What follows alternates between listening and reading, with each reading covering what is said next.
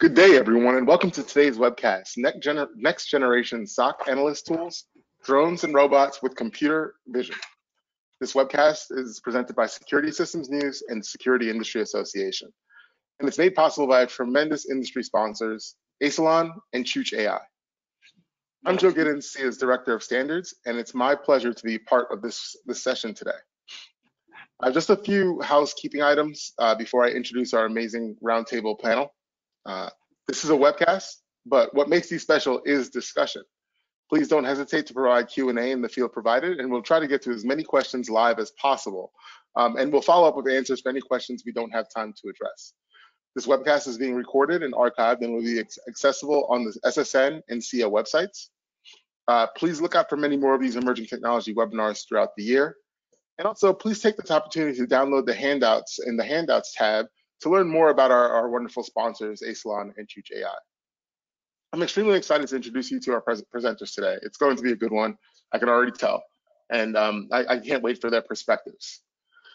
So we have Jim McDonald, VP of Global Security of CEVA Logistics, Logan Selby, Vice President of Operations at Asylon, and Michael Liu, Vice President of Strategy and Growth at Chooch AI. I'll give these folks an opportunity to introduce themselves. Jim?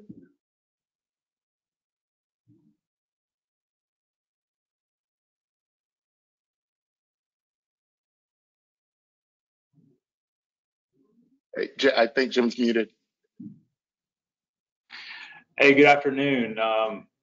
Thank you for the opportunity to speak. My name is Jim McDonald. I'm the VP of Global Security for CEVA Logistics.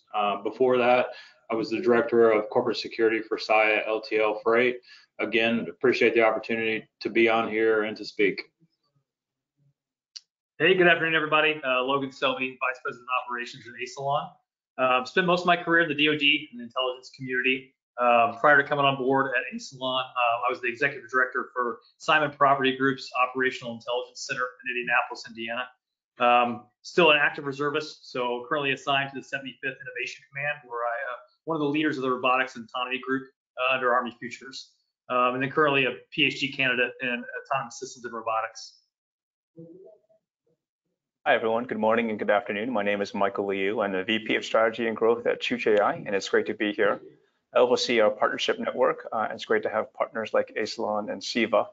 We are a broad horizontal computer vision platform that we have deployed across multiple industries, including retail, manufacturing, security, and excited to be on this panel today. Prior to this role, I've had a background in financial services, having worked for Goldman Sachs and Citi Private Bank, and I've been an active venture investor for the past decade. Great to be here. Awesome. So let's set the stage with a poll question for the audience. So just to get an idea, what percentage of SOC analysts say that they're not equipped with the necessary tools to appropriately respond to security threats? We have an answer. This was done through research, and we just want to level set what we see from the audience to what the actual answer is. So let's keep this open for about 10 seconds. Get your votes in.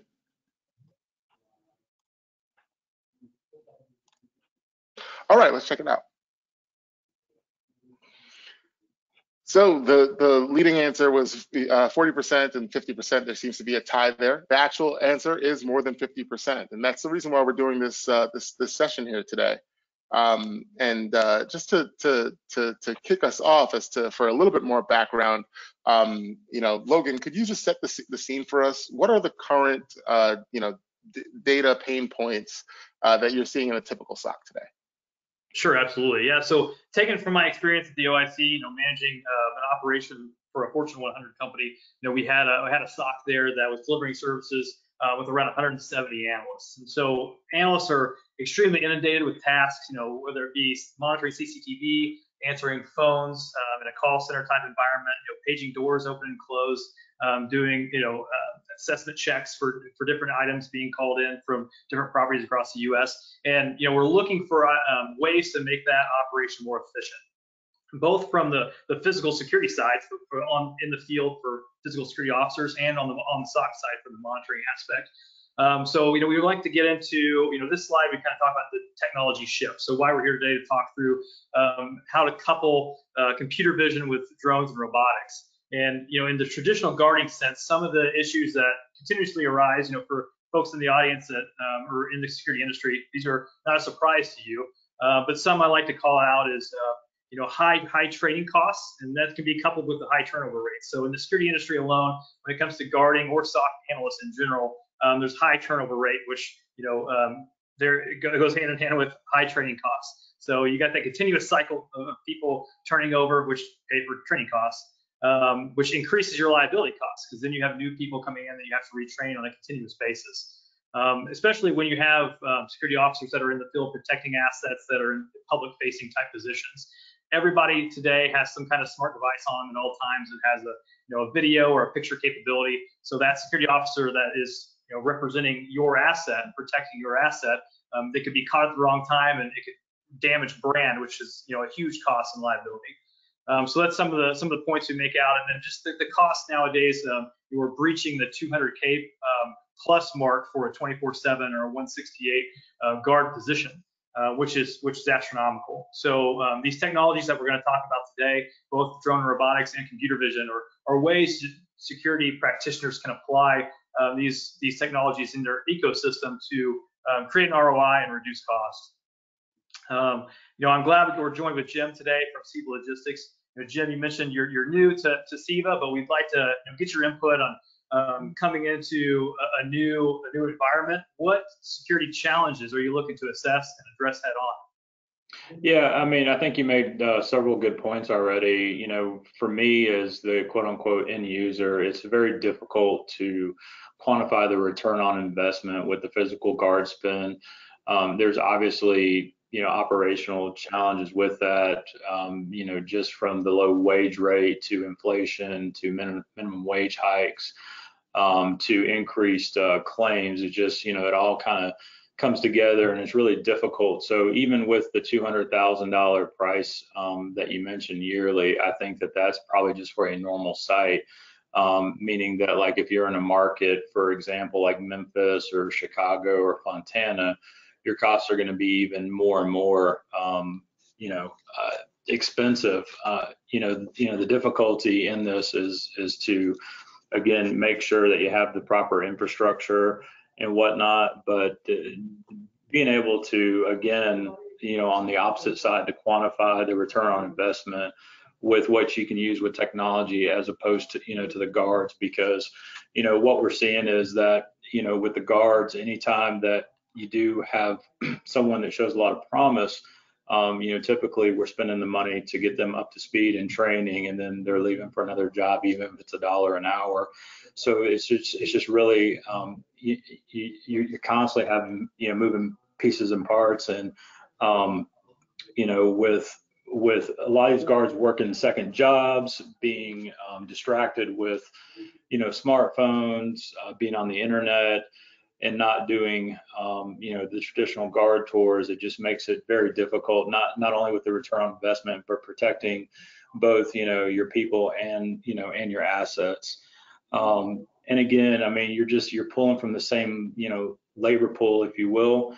And so, it's a battle of, rising cost and again, still taking on a lot of risk. Hey Jim, it's Michael here. How, I guess, in your role at SIVA, how and where are you seeing this technology impact, operations, and either like disrupt or perhaps fit into traditional security operations? And why do you think we're seeing this trend? I think you're seeing the trend, obviously, because, good, bad, or indifferent, the workforce is changing. Technology has greatly advanced since, what we saw 10 years ago on maybe CSI is now actually possible now. So for me, it kind of comes down to just kind of segmenting everything, whereas, you're using automation, you're using the technology, but also just as part of the sell to the C-suite is, this type of technology is not just for security. So when you got multiple stakeholders, like let's just say safety, HR, maintenance. There's many different applications that you can use technology for. And again, it just continues to quantify that return on investment.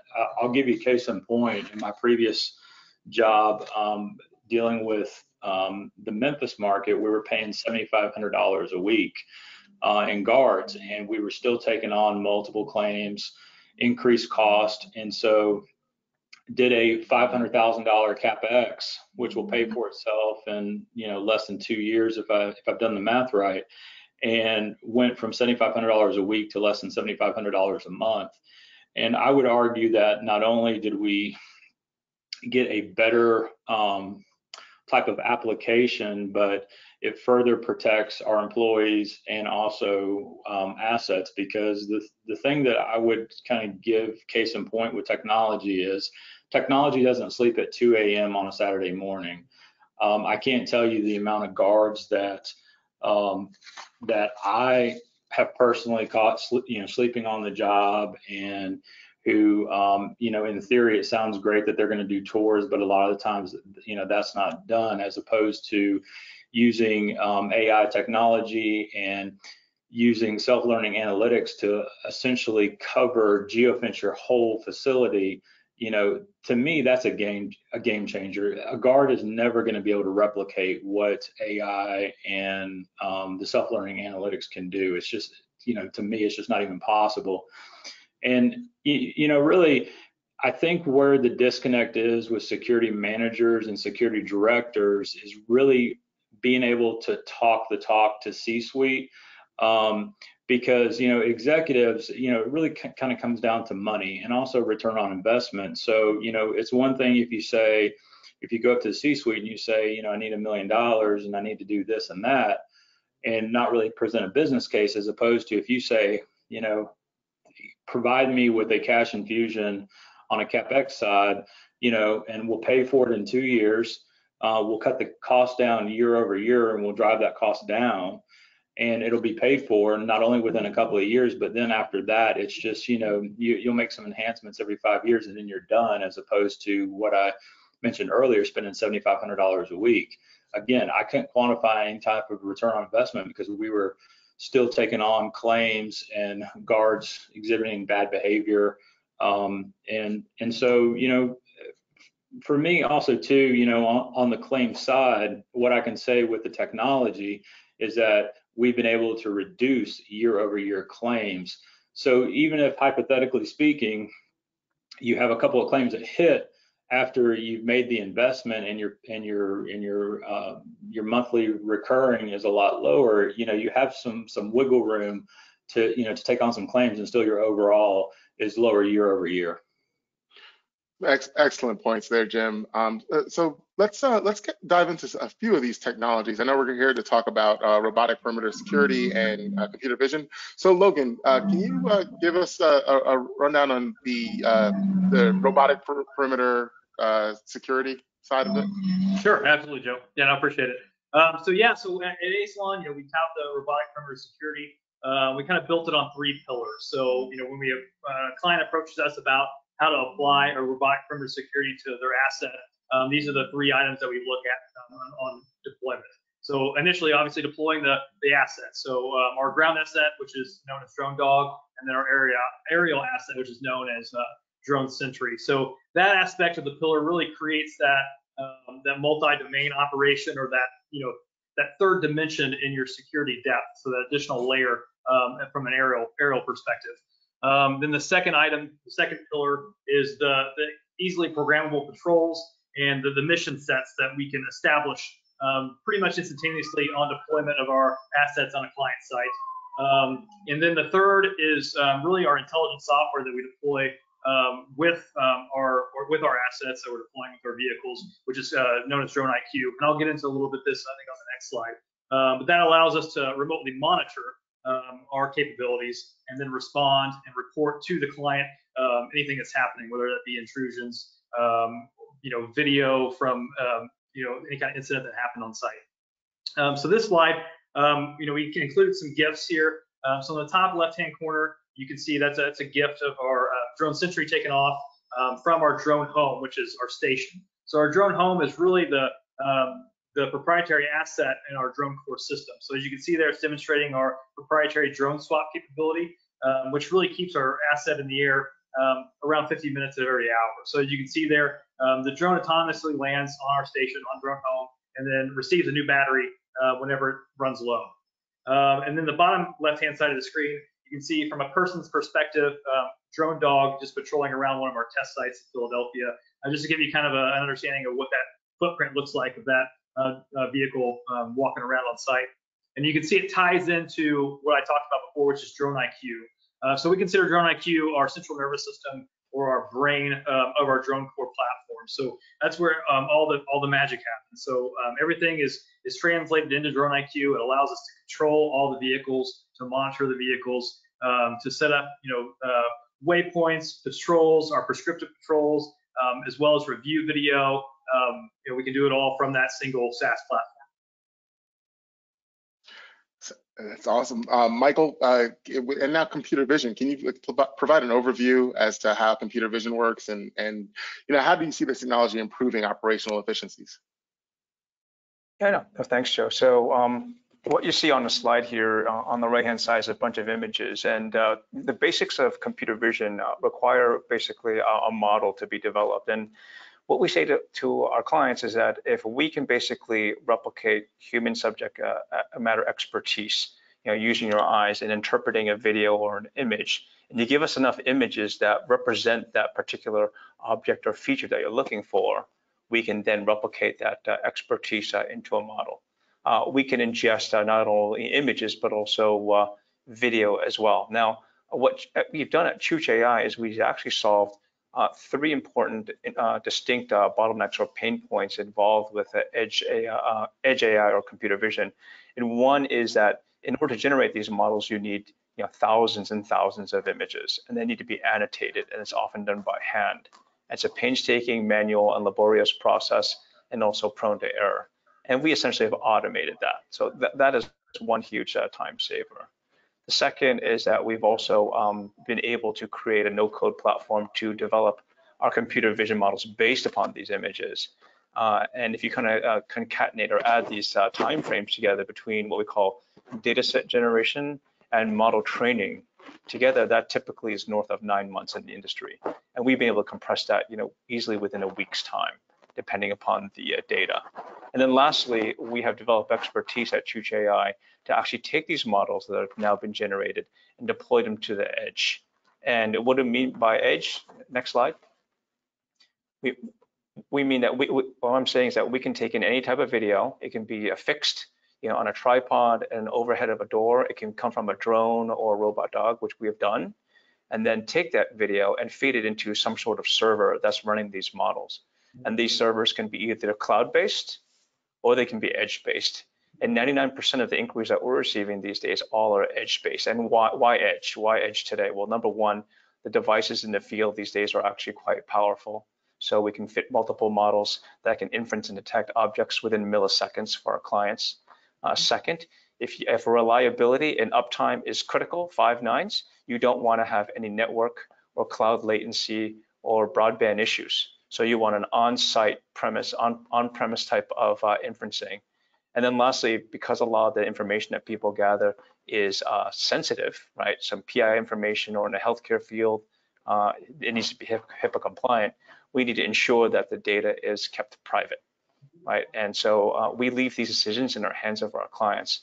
And once we've actually detected these anomalies or these objects, whether it be a hard hat or an intruder or someone who's loitering, we then send an alert out, and then we take that data in the form of what we call a JSON flat file and a JPEG, and we allow the client to then store that and manipulate that. So we have wide-ranging capabilities. We can ingest not only traditional electro-optical feeds by video or imagery. We can do thermal, we can do infrared, CT scan, X-ray, MRI, LiDAR, radar. We've done multispectral satellite. We've done synthetic aperture radar. And again, as long as we can replicate, right, it's subject matter domain expertise of an expert in an area, right, and take the representative images, we can then build that data set, build that model and deploy to the edge very rapidly. As far as how efficient we can make things here, I mean, to echo Jim's point, there's a lot to be done. I think it's very early days. I'll bring up an example, Joe. We actually spoke to a consultant about a Middle East airport security deployment, and we kind of walked through the benefits of computer vision. And the consultant said, well, I can hire 150 people a day for $5 and to kind of do this. So like, what type of efficiencies are you going to be able to capture? And I said, well, first you need to train them, right, and deal with the turnover issues that both Logan and Jim addressed. Second, you need to make sure they're looking the right way. They're not texting their friends. They have to take lunch breaks, got to go to the bathroom. What happens if they need to now detect the Interpol 200 most wanted? How are you going to train them up? Give them a bunch of photos, right? And that the AI, it doesn't get bored, it doesn't get tired, right? The efficiency does not go down towards the end of a shift. Can't be compromised, can't be bribed, doesn't have human bias. And then if you're aggregating all this data across 6 terminals 24/7, how can 200 guards aggregate all that data, right, for actionable analysis, pattern detection, and other downstream analysis? And this is where the operational efficiencies of AI can really come into play. Right. So it sounds like these technologies, they save money, they save time, they add operational efficiency to the staff. So what's the process for trying to put this in place? Is there a strategy? Do you just call Logan and Michael? Jim, how did you go through the process of implementing this? Yeah, I think first and foremost, I mean, everything touches IT, so it's so crucial that the end user has a great relationship with IT, because as we continue to evolve as a society, everything requires bandwidth, and so IT infrastructure is the first thing in making sure that you have enough, because to Mike's point, if all this technology is going to be running off bandwidth, then it could create a logjam if you don't have the right infrastructure. For me, it's having to remain agile. And to Mike's point, you've literally taken what I would have seen in 2012, where you're going through hours of painstakingly, going through video to try to find, whatever, particular incident that you're investigating, and you're essentially using the analytics to say, hey, I'm looking for this with this specific time frame, in this particular area, and then also too on the proactive side, where it's constantly looking for exceptions, as opposed to kind of doing old school in a manual process. And of course, I would say part of that manual process is expecting guards to do their tours and to catch the bad guys, which it's hard for me in the 10 years that I've been in the space of corporate security. I can think of maybe one time a guard has caught a perp. I can definitely tell you how many times we've put people in jail with using either thermal fence line cameras with analytics and AI technology, or even the our cameras that geofence the particular facility grounds. It's just, again, it kind of, for me, it comes back to return on investment. I think the key takeaway here is that the world is evolving right now, and risk is definitely more inherent. And I'd be remiss to mention that we live in this 24-hour news cycle, and social media, where it just takes one particular event and it's all the way around the world, even if it's true or not. So it's just, we've got to step up our game as security practitioners, and it really kind of goes to the layered approach, meaning that there might be certain markets where you need guards, and there's definitely in those certain markets where guards, you can quantify maybe return on investment, maybe them, checking in somebody inside the facility or this or that. But for me, as far as, providing those layers, personally, I want to have as many layers as I can to protect both, folks and assets. But, ultimately, criminals are inherently lazy. They want the easy stuff. It's very rare that you at least in my 10 years, where, you know, you get the bad guy who's doing the MacGyver, he's dressed all in black, he's going through the sewer system, you know, Mission Impossible playing in the background, and, you know, doing counter surveillance. You know, usually it's all internal, or there's an internal connection. So for me, it just kind of, you know, comes down, you know, to layers.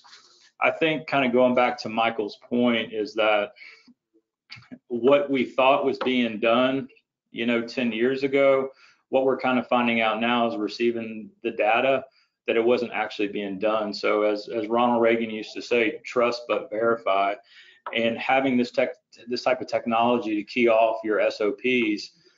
Number one, you're eliminating those false alerts that your SOC or your GSOC is inundating your staff with, and you're really just, you know, furthering, you know, or nailing down what's actually a true theft event or a true incident, as opposed to somebody just not, you know, following the rules. So again, just the ability to be agile, and, you know, again, this is cutting edge technology. So with cutting edge, you know, technology, there's a learning curve. But for me, it all comes down to, and I would say I'm a bridge between a millennial and kind of old school, but the more data that I can have to make decisions in real time, that's what I want. I want to be proactive. I don't want to be finding out stuff that everybody else knows and then having to kind of play catch up with that. So to me, you know, that's where the value's at. So yeah, I heard collaboration and layering as part of the strategy. Yeah, every facility is going to be different, and from a perimeter security perspective. Logan, you've been on both the end user and the technology provider side. So how can the two groups most effectively collaborate in the new technology landscape we're seeing? Sure. So, you know, Jim kind of hit the nail on the head. You know, keeping an open mind, understanding this cutting edge or emerging technology. So understanding how to implement it, and then changing that culture. You know, once you're on ground, you know, trying to get the old school type mentality to accept this new technology and how to use it to its advantage as a tool, and not see it as a roadblock. So that's step number one. But like you mentioned, every site's going to be different. You know, from a logistics standpoint, to a mall, to, you know, auto manufacturer. You know, as you can see in these videos here, I mean, every site's going to be different. So that end user understanding their priorities. So initially, when we deploy, we do a thorough assessment so we can understand the priorities and the gaps that the end user is bringing us in to fill. So that's extremely important. The data collection, as Jim mentioned as well. You know, data now, you know, saying in the DoD is, you know, data is the new gunpowder. So data is just as big as an asset as any line item on a financial statement. So doing that data collection and then continuous data collection once we're deployed is extremely important for us to understand the client asset and get a baseline to then move forward and create our prescriptive patrols for our assets to patrol on a client site.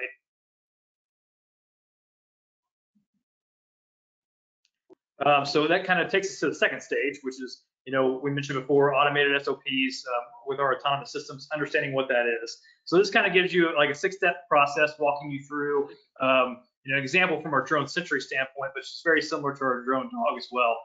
But once that continuous data collection continues to occur, you know, we're able to further automate missions and change them based on anomalies or based on, you know, alarms and different changes in the environment. So I don't think we mentioned earlier, but, you know, our devices are able to integrate into any kind of legacy systems that a client may have, any type of new IoT type sensors that are available on site, and that allows us to automate a lot of these patrols. So as you can see, you know, takeoff, reaching altitude, performing a mission. As that mission's being performed, you know, we're monitoring it remotely from our RSOC, or Robotics Security Operations Center in Philadelphia. So with the integration with all those systems, whether it be a legacy system or an IoT sensor, we have the ability to immediately respond to that during an automated patrol. So you have proactive patrols, prescriptive patrols that are based on historical data. However, in real time, if there is an alarm triggered event or some type of incident that occurs, our vehicles are able to respond in real time and course correct from that current mission. And then we're able to return to base, what we call RTL. So the drone or the robot will return to its station. and then perform an automated battery swap. So it's able to swap and then go on an additional mission or be ready to respond to any type of alarm event or an occurrence.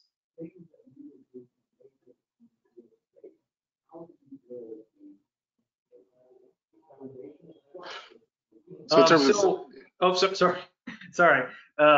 So as you can see, we have this is an example of a drone dog patrolling from a POV aspect from the dog with utilizing ChuchAI's computer vision technology. So it gives you kind of an understanding of what that looks like. So I guess I could pose your question to Jim. So you have tons of different applications with computer vision that you can apply computer vision to. Can you describe some of the things you're looking to be responsible with as a security practitioner for 10 years and a corporate security executive? Yeah, I mean, I think that what's really cool about this technology is the ability to really build it around your business. And so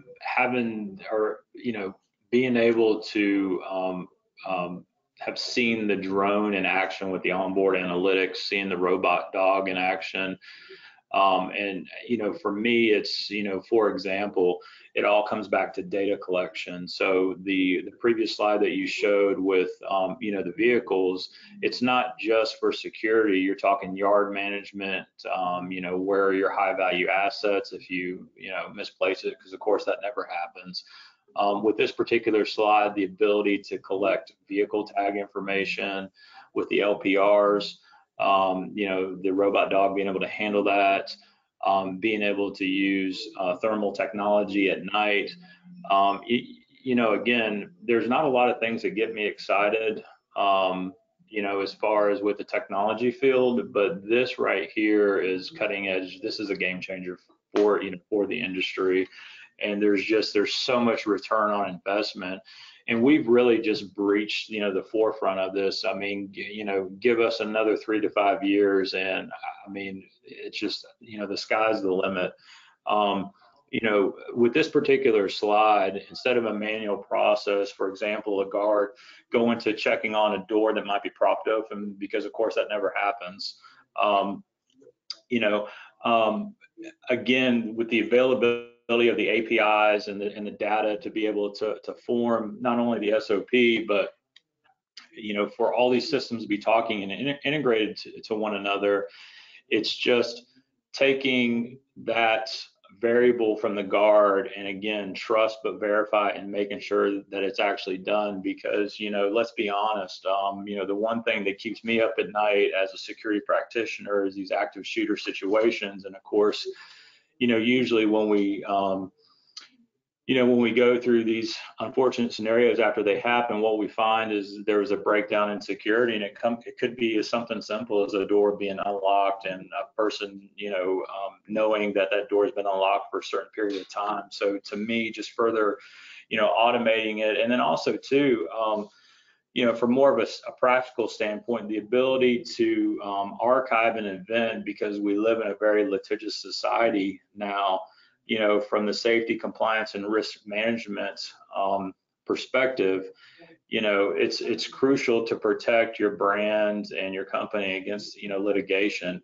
And so what a better way to say, hey, here's the video, and here's the analytics doing everything that it's supposed to be doing, and here's why we believe that we're right with this particular incident. So I just want to, just elaborate on some of those real world scenarios. I know you've already discussed some of the major aspects of how computer vision works, Michael, but can you speak a little bit more about how that comes out in the real world environment? Some considerations, some controls, some threshold confidence levels. Really, I'm talking about kind of false alarms. And how can you ensure that SOC analysts aren't bombarded by false alarms with this type of technology? Yeah, no, thanks, Joe. It's a great question. Look, the real world has rainy days, right? It has low light conditions. It's got crappy cameras, and it's got fast moving objects, right? So not everything's going to be a picture perfect scenario with great lighting conditions. So, within the computer vision world, we need to ensure that we have the right type of gear, right? As well as and properly situated at the right angles too, and in the right places. So whether that's X number of camera deployments, whether it's an upgrade of existing cameras from a 720 to 1080p, or a higher frame rate, or maybe for every 5 visual cameras, we need 1 thermal camera, for night vision operations, surveillance, right? But what we're trying to do, to put another way, is we're taking the world of visual data, which is currently unstructured, and we're actually putting structure into it by identifying all the different objects, in the scene that are of interest to folks. Now, to answer your point here, AI in some ways is kind of dumb, right? We can detect objects, but we need rules on top of these detection models in order to make sense of them. So if I told you I can do weapons detection and you're monitoring, security, within a Walmart, and you see people buying guns near the guns counter, that doesn't make a lot of sense, right? But on the other hand, we have perimeter security in the parking lot, and you see someone getting out of their car 50 yards away from the entrance of Walmart with a long gun, right? Then we have an issue, right? So we need some logic on top of that. Other situations, if you're detecting and want to ensure that people are wearing hard hats on a construction site for their safety, what happens if someone takes off a hard hat for 8 seconds to wipe their brow because it's a hot day and it puts it back on? Should they be terminated? Should their manager, get an alert saying that there was a safety violation, right? Or take an example of security in an airport, and you're detecting unattended luggage. Well, you have to run a couple different models here. You have to make sure you know what luggage looks like. You have to know what a person looks like to make sure it's attended. And what's the definition of attended? Is it 3 inches away? Is it touching it? Is it a foot away? And then when they start walking away, how far away do they need to be before it's unattended? And if it's unattended, how long do they need to be away, right? Is it 10 seconds? Is it 30 seconds? Is it a minute? And then what happens if their friend comes and takes the luggage and brings it to the gate because they're stuck in line getting coffee? So there are other considerations and rules and logic that need to be applied on top of AI, and this is what we and our partners do to actually make the AI effective. So in the world of anomaly detection, whether we're detecting open doors or intruders or people loitering, we need to ensure that we impose some additional logic on top of that so that we don't get overwhelmed. If someone fell down, do you need a constant alert saying that someone has fallen down, like they're not moving, right? Hopefully you've noticed that, the AI notices it, and then EMS has been alerted and is sent along the way, right? So same thing with fire and smoke detection. If someone lights a lighter, that's technically fire, but it's hooked up to someone who's smoking. Well, maybe we don't call 911 for that, right? So, or someone, if there's a small fire, as another example, and it's snuffed out by someone with a blanket in like 15 seconds, maybe we don't have to call the authorities right away. So again, I do emphasize that we need to have some logic on there to prevent a lot of spurious data overwhelming analysts. As far as your last question regarding accuracy rate, here at Chuch AI, I mentioned earlier, we develop models quite rapidly and quickly. We do not release them unless they have at least a 90% accuracy. Otherwise, we don't feel confident that they're going to be effective in the real world. Great. So I know the last part is, so all this, you're detecting things, you're running, missions and routes, but once you get to the point where you put it all together and you receive the alert, obviously there's some human interaction to proactively respond. So can you guys take turns going through this last step of what happens after an alert is received? Sure, I can take that. Yeah, so after an alert is received on the SOC analyst aspect, depending on prioritization, we have protocols set in place, whether that be automated protocols or protocols that the analysts follow themselves. So that could be something as like a pop script that allows them to understand what the next step is to take. So we're kind of taking the guesswork out of the equation for the analysts as well. So an alert comes in, a pop script is generated to tell them what to do next. So whether that is they hit a certain threshold where that's contact local law enforcement, or that is a certain threshold that tells them to contact a call tree for that client that they're overwatching. So really, it just becomes a decision tree for the analyst once that alert comes in. So that's why creating more efficiencies and reducing the amount of overabundant alarms for the analyst is extremely important in the problem that we're solving. Yeah, and I mean, just to add to that, every market is unique in itself, so obviously a Fontana, California and Dallas, Texas is probably going to be different than, Dothan, Alabama. I mean, the good news is this is all customizable.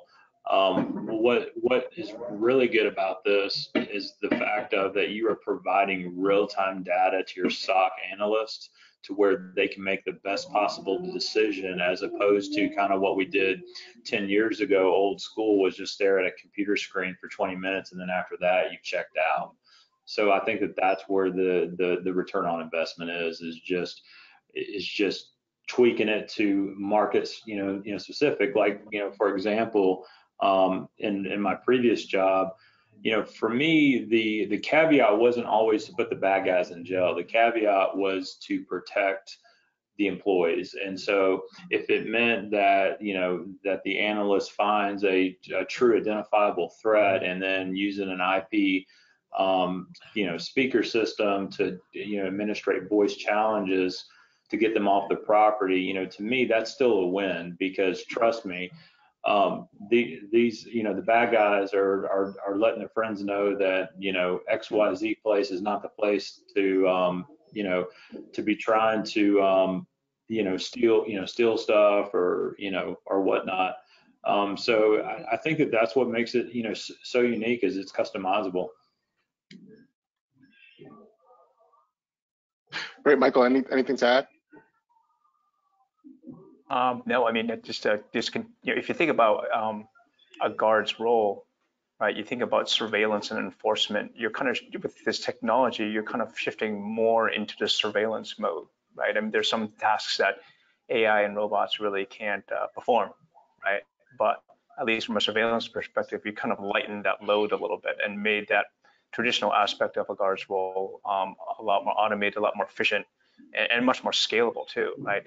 If you have some really good practices that have now implemented in computer vision models, you can now scale that across thousands of cameras and get that degree of consistency that you may not get, with a very varied guard force. Thanks for that. So as the CEO's director of standards, I'd be remiss if I didn't talk about how you put this together technically. I know there's probably some clear standards, and how do you put these technologies together effectively and have them work the way that they're supposed to?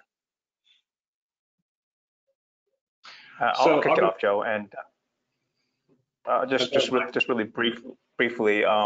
When we detect an anomaly or an object of interest, that data is easily accessible in a JSON and JPEG file, and that's easily accessible via API or MQTT broker, or we can just send out an email or text alert with very little integration. So all of our partners have found it actually quite easy to integrate.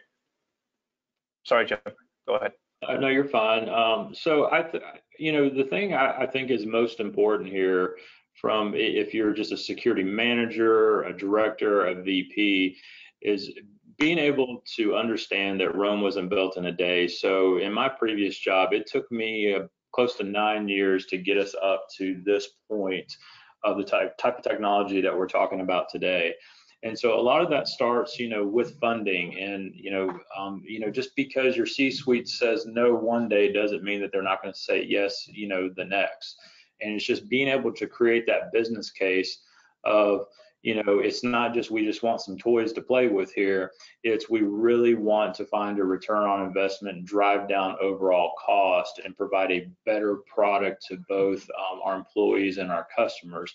So I think it starts with that, and being able to talk the talk. And again, as I mentioned earlier, being able to go and show the business case and how the numbers make sense. Because even with the case in point that I gave about the Memphis market earlier, $500,000 seems like a lot of money, but after you've taken on 2 massive claims and you're paying $7,500 a week, it's really a no-brainer of what the decision needs to be. So for me, this is an easy sell. It's just, planning it out strategically, understanding that it's not going to happen overnight, and just, continually, and just realizing that it's just not one stakeholder that this is benefiting from. You know, you can use, I mean, just for example, you can use the drones for yard management. I mean, on top of, you know, looking for security exceptions and, you know, safety. So it's just really getting the buy-in of, you know, all your constituents, if you will, and just making that business case. And just to echo, you know, the two gentlemen's statements, you know, as far as Asylon goes, you know, our platforms are open as well. So we're accepting of other technology platforms, and we can integrate with a lot of legacy platforms as well. And you know, to echo Jim's statement, you know, the culture side of things, I understand from experience, can be extremely challenging as well. So getting that buy-in is extremely important. And, you know, especially when you're dealing with drones and robotics, you know, putting some robots on a site can be intimidating to not only you know, the security practitioners, but the staff in general. So you know, having that narrative and being able to explain to folks, you know, what the mission is, what they're being utilized for, is extremely important up front as well to get the entirety of the buy-in from the organization. So let's take some time now and do a second poll. So in addition to security, which areas do you see drones and robotics with computer vision providing significant value? And Jim, you mentioned, you know, using the drone for yard management as as one example. Anything else come to mind as to, you know, how you see this going? I mean, the main thing that comes to mind is this is how you make your business case. This is how you get your funding, by involving other verticals of the business or other stakeholders. So for me, it's an easy answer. It's all the above, because, you know, again, technology does not sleep. It's constantly looking for exceptions. There's no other type of product right now that is going to give you this type of coverage of what you're going to get with AI and self-learning analytics. Yeah, and it really does seem that the audience does agree with you with all of the above. So let's shift gears a little bit. I think let's do a little bit of a lightning round in terms of security workforce of the future. So I'll go around, and then, you know, it'll also give the audience some time to submit some more questions. And when you look ahead at the security workforce of the future, who is it? What are they doing? When are they doing it? Where? Why? 30 seconds each. So Logan, how about you? Sure. So, you know, when it comes to in the drone and the robotics industry in general, you know, people see robots as replacements for humans. And I definitely don't see that as the case.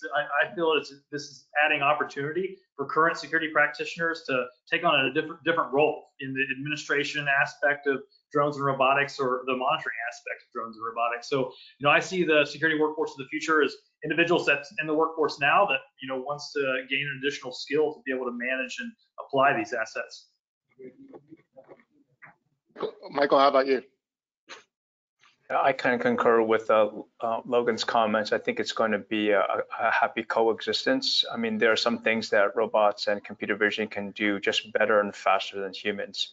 I mean, if there's 300 people in the crowd, by the time you kind of count the four, I've already got 300 all counted, of which 60% are women and 30% are wearing red t-shirts or so. So I think there's some functions that you should leave, but there are other more sophisticated functions from SOC personnel that, frankly, I don't really foresee robotics or computer vision overtaking anytime soon. They're just too complex at the current state of technology.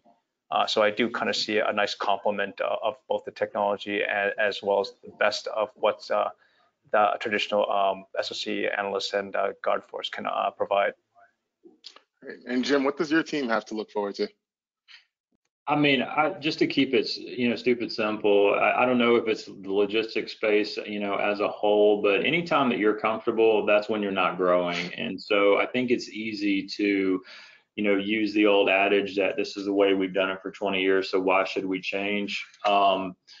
You know, message for me, when I came into the space from law enforcement, I just made the decision that I was going to be a change agent and that I was going to make calculated risks to better enhance our security platform. Because for me, at the end of the day, everybody that comes into work, I want them to go home, you know, safe and secure. And so I just, you know, for me, you know, although the guards do serve a purpose, for me, the best product and application for what we want to do here now at SIVA is to use cutting edge technology. And to be frank, our customers are asking more and more for this. So I'd rather be on the forefront and our customers feel like that they're getting the best in class security offering, and that we are doing everything possible to mitigate risk and also brand protection from both SIVA and our customer. So and just to add on something to what Michael said, and Mike, I'm kind of curious what you think about this, but I really think this type of technology is really going to significantly reduce risk when it comes to active shooter. I think that it might be a little early, but I really think that the layered approach along with this type of technology, specifically being able to point out weapons and items that can hurt people, obviously I think this is going to be a game changer. I really do. What do you think?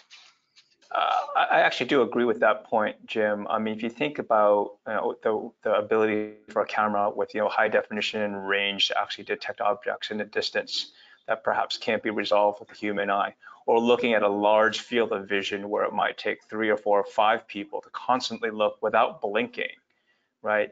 30 seconds is a long time.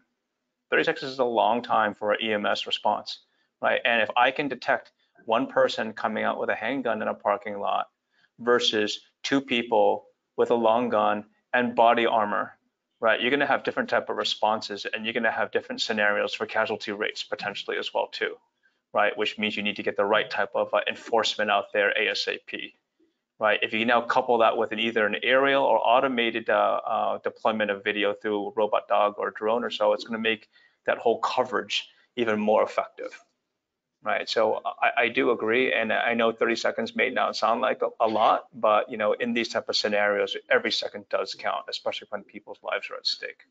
Absolutely. They can protect the first responders too. So you're lengthening the chain of events. So if a drone responds or a dog responds with the ability for two-way audio, that's going to be a distraction or a deterrent from that person, and maybe make them think twice from committing that violent act as well. So the first responder aspect, you're reducing the potential violent act from occurring. Hey, so I think we have some time for Q&A. I have one that's really focused on on